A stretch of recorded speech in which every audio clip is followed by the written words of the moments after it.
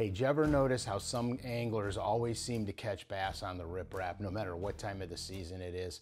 Today I want to go over some secrets to riprap fishing to help make you guys more successful at it.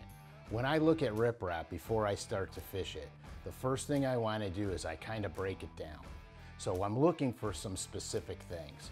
For example, is all the riprap boulder chunks the same size? Is there a high spot on the riprap? Is there an underwater finger that sticks out? Is there gravel spills? Because sometimes when they dump the gravel in on the riprap, some of it spills away and is actually on the bottom of the lake away from the actual riprap bank. I'm looking for these kind of changes in that riprap stretch, okay? So you can have channel swings.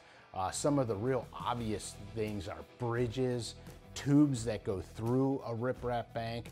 Those create current funnels. There's something gonna happen underwater that's gonna make one section of that riprap more effective than another. Once we understand high percentage areas and how to break down this massive wall of riprap, the most important thing is gonna be your casting angle. A lot of people have a tendency, they want to cast right to the riprap and bring it back to the boat. But now you're only going to be in the strike window for just a short length of time. So what I like to do, general rule of thumb, is I take a 45-degree angle or less to parallel. And this way I'm keeping my bait in the strike zone constantly. Now you got to decipher a couple of things. Fish location. Are the fish right on the bank where the water meets the riprap?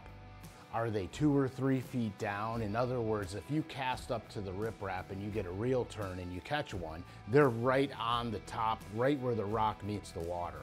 If you get a couple of reel turns off the crankbait, they could be 2 to 4 feet down off of that rock slope, okay? The other thing that can happen is, especially in the early spring and late fall, the fish will suspend off the break. As the riprap drops down, the fish will suspend here, the riprap drops down, fish will suspend here.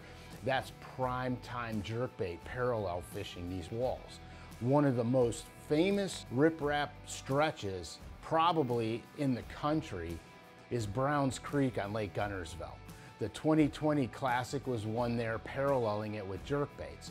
Here again, they figured out that the fish were using that riprap wall as a migration route into a spawning area, knew the fish were suspending, threw the suspending jerkbait on them, and won the Bassmaster Classic.